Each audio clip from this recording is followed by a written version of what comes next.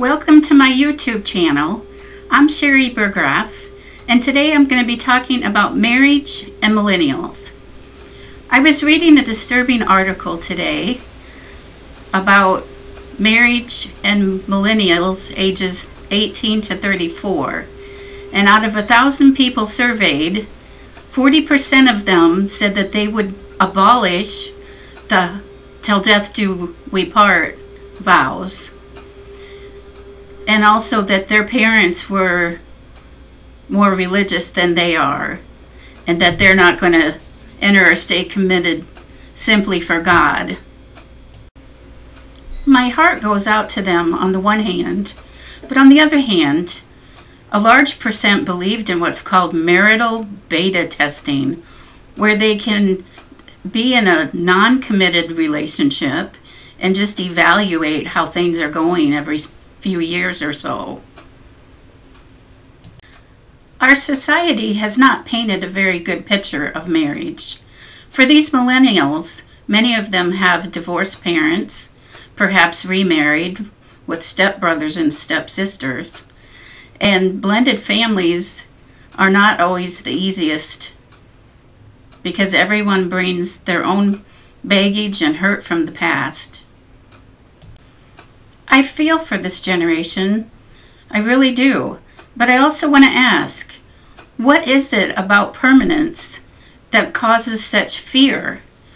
I don't think the problem is the concept of "I do," because there's so many people that fall in love over and over again, sometimes to the point where they go from one relationship and then when love fades, they go to another relationship because they realize they didn't find the right one the first time. Whatever the reason, we are afraid to commit, afraid of failure, afraid of abandonment, afraid of being alone. Why walk into the unknown of forever when you can have the temporary peace and control of the here and now?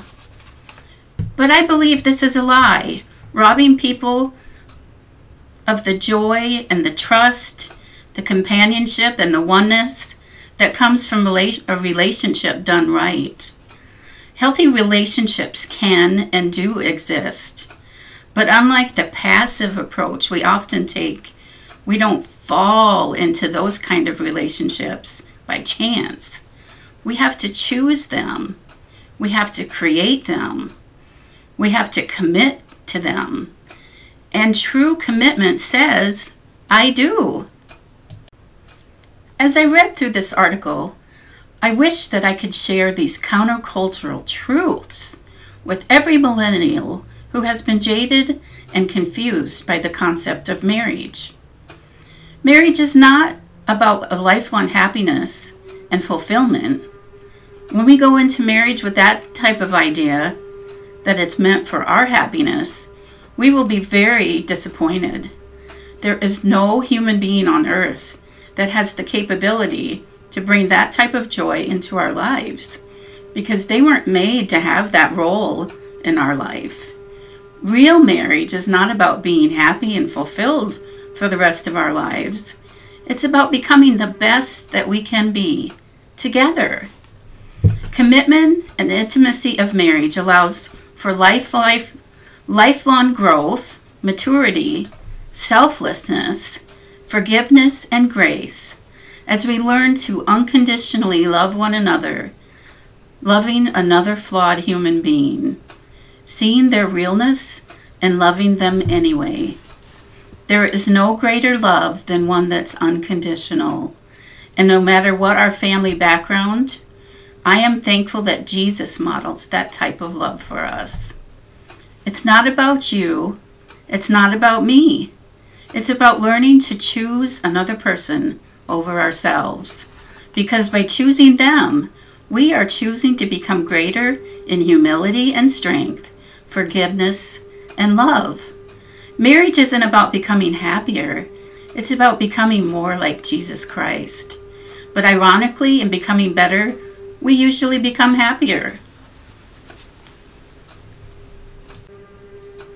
The large percentage that believe in marriage beta testing are only avoiding a lifelong commitment in exchange for the ability to jump ship if things don't work out the way they expect them to.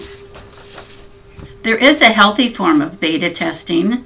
It's called dating, and it doesn't include living together. God's Word tells us what marriage is. Let's take a look at the biblical truth about marriage.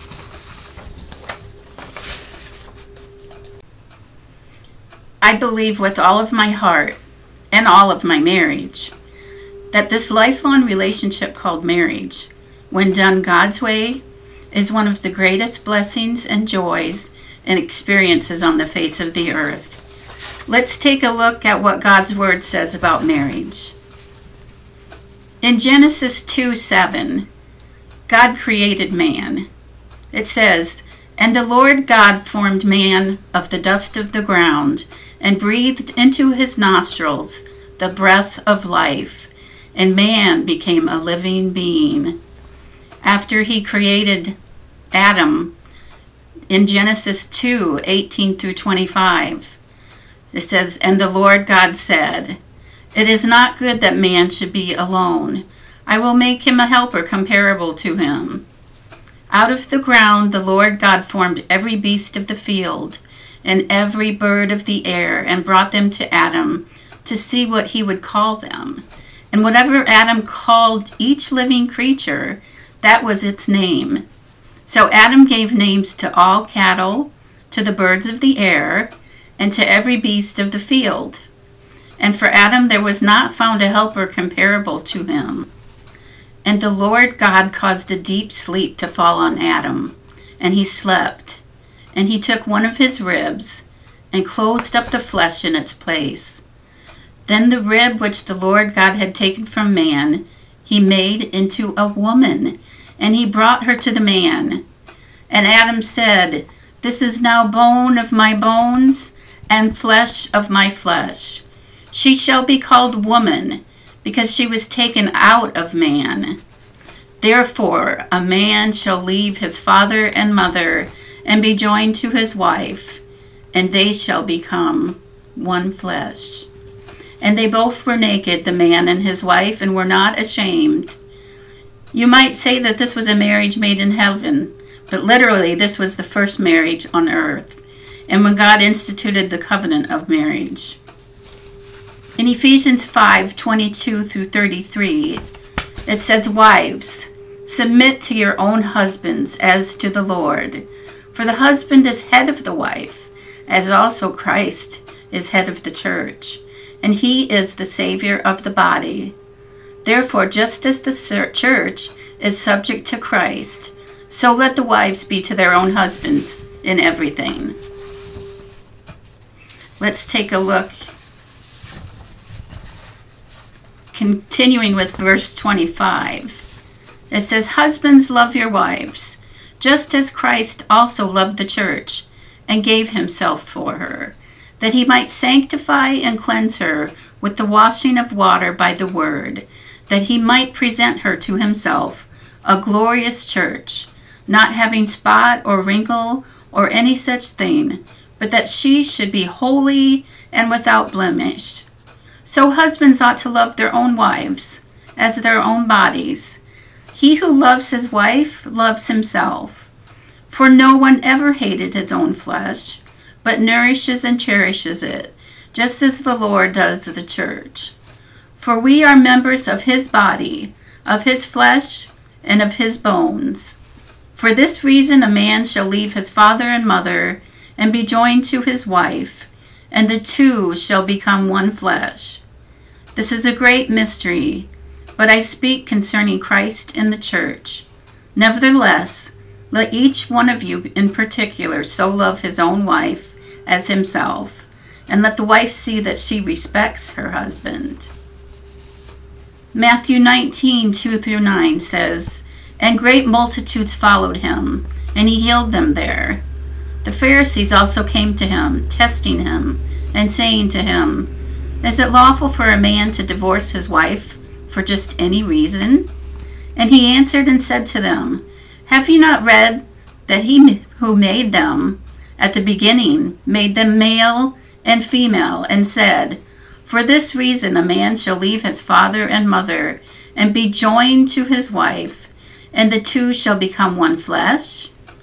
So then, they are no longer two, but one flesh. Therefore what God has joined together, let not man separate. They said to him, "Why then did Moses command to give a certificate of divorce, and to put her away?" He said to them, "Moses, because of the hardness of your hearts, permitted you to divorce your wives, but from the beginning it was not so. And I say to you, whoever divorces his wife, except for sexual immorality, and marries another, commits adultery. And whoever marries her who is divorced, commits adultery." Mark 10:8-12 says something similar. "And the two shall become one flesh. So then they are no longer two, but one flesh. Therefore what God has joined together, let not man separate." In the house his disciples also asked him again about the same matter. So he said to them, "Whoever divorces his wife and marries another commits adultery against her. And if a woman divorces her husband and marries another, she commits adultery." This is a word to husbands from 1 Peter 3:7. It says, "Husbands, likewise dwell with them with understanding, giving honor to the wife as to the weaker vessel, and as being heirs together of the grace of life, that your prayers may not be hindered." And that's how God intended marriage to be. It may be filled with questions, detours, U-turns, and bumps along the way, but the right journey with the right person won't lead you to a dead end. The survey that I read today let me know that a large percentage of millennials don't want to stay committed to a till death do us part vow, not even for God. You may think I'm old-fashioned or perhaps even somewhat extreme, but in a time where abortion and same-sex marriage is legal and encouraged, it's times like this that call for radical views and for someone to stand for the truth of God's Word. Thanks for joining me on Triple X-Treme.